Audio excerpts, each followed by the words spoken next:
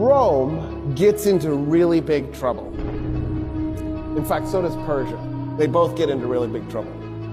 In fact, all of Western civilization gets into really big trouble. And the reason is because of Indonesian fishermen. Assalamualaikum warahmatullahi wabarakatuh. Alhamdulillahilladzi arsala rasulahu bil huda wa dinil haqq liyuzhirahu 'ala dini kullihi wa kafa billahi syahida. Asyhadu an la ilaha illallah wahdahu la syarikalah wa asyhadu anna Muhammadan abduhu wa rasuluhu la nabiyya ba'da. Berjumpa lagi dengan channel saya Mars Techno. Saya doakan semoga semua sahabat dalam keadaan sehat selalu. Pada video kali ini kami akan menampilkan pernyataan dari seorang profesor yang bernama Cassandra bahwa kehancuran peradaban Romawi dan Persia disebabkan oleh orang Indonesia. Rome gets into really big trouble.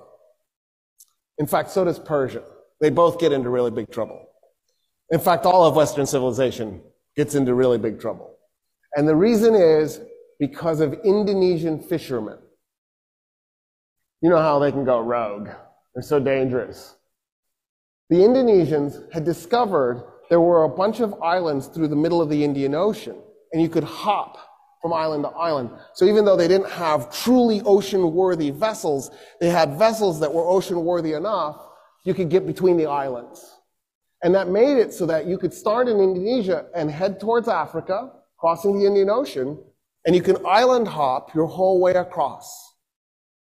And before they knew it, they were on this really big island to the east of Africa called Madagascar. And when they got there were no humans living on Madagascar. They were just lemurs, our ancestors, but no humans.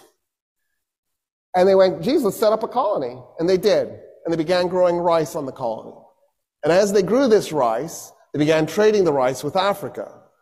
And before long, Africa itself began to grow the rice.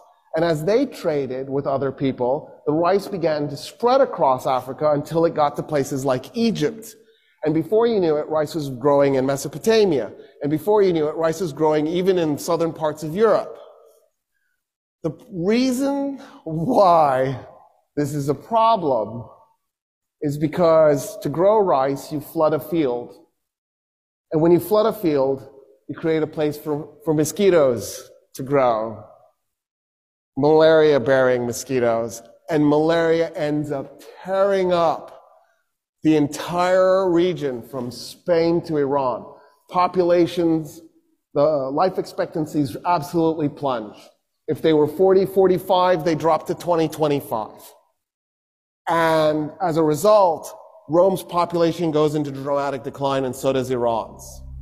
And they're just barely scraping by.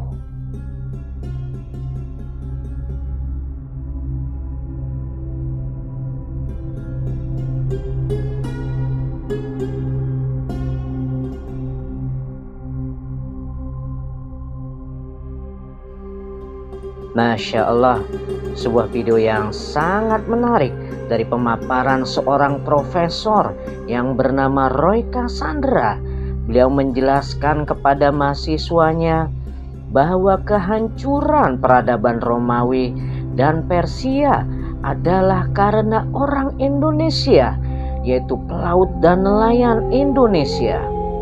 Alasannya adalah orang Indonesia sudah pandai berlayar dan melaut, walaupun mempunyai kapal yang tidak cukup bagus.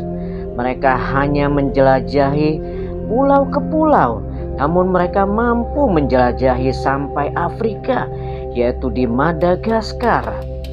Singkat cerita, karena perniagaan orang Indonesia yang menanam padi di daerah koloninya, ini membuat masyarakat Afrika dan sebagian Eropa menyukai padi dan mereka pun turut menanamnya.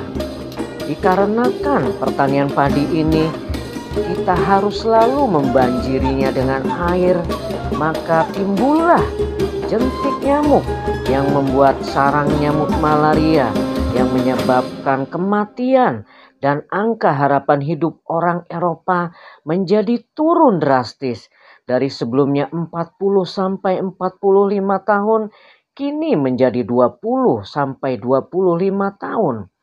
Nah sahabat, mungkin itu saja sedikit video reaksi dari saya. Mudah-mudahan bermanfaat. Wabillahi taufiq wal hidayah. Wassalamualaikum warahmatullahi wabarakatuh.